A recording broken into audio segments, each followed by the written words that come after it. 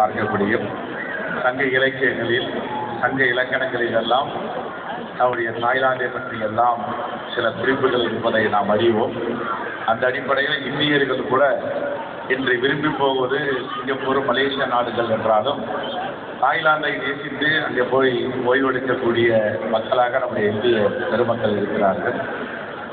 தாய்லாந்தில் நானும் 2-3 முறை சென்றிருக்கிறேன். என்னை கவர்ந்தது அங்கே ஒரு மார்க்கெட் இருக்கிறது. தண்ணியிலே சென்று வாட்டர் மார்க்கெட் என்று சொல்வார்கள்.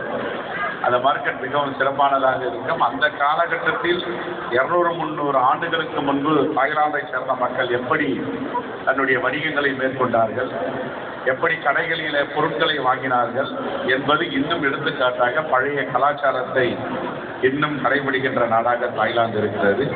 ஆகவே இந்த நிகழ்ச்சியில் கலந்து கொள்வதில் காங்கிரஸ் பேரியக்கத்தினுடைய தோழர்கள் சார்பாக என்னுடைய வாழ்த்துக்களை தெரிவித்துக் கொள்கிறேன். உங்களுடைய கலாச்சாரம், உங்களுடைய பண்பாடு, உங்களுடைய இலக்கியம் உலகத்தில் தமிழ் எப்படி பேசப்படுகிறதோ அப்படி பேசப்படுகின்ற லிட்ரேச்சராக இருக்கிறது என்பதை சொல்லி விடைபெறுகிறேன். நன்றி, வணக்கம், வாழ்த்துக்கள். So today we organize the event, the Amazing Thailand Fest 2024, just to want to promote Thailand as your destination. So especially people from Indian people from Chennai.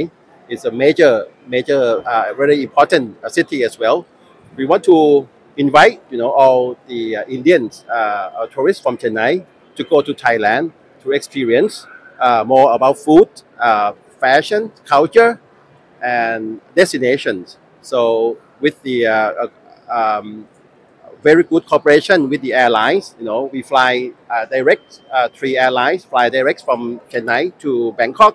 It's Thai Airways, Thai Air Asia, and then Indigo Airlines.